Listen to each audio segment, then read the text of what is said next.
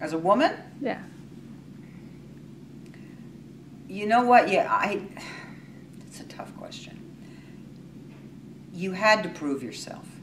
I mean, was there a perception that this was man's work? Yeah, it was. Just like only in the last 10, I want to say 10, 15, 20 years, women have penetrated the engineering field the way they have.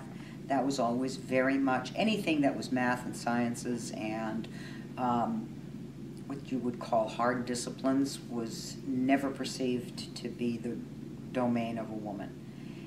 But as much as we women who went into this had to overcome some hurdles, it's been a real advantage being a woman in many ways too. Women think differently than men. And women can add a dimension to problem solving and to working, across boundaries that sometimes men aren't as good at.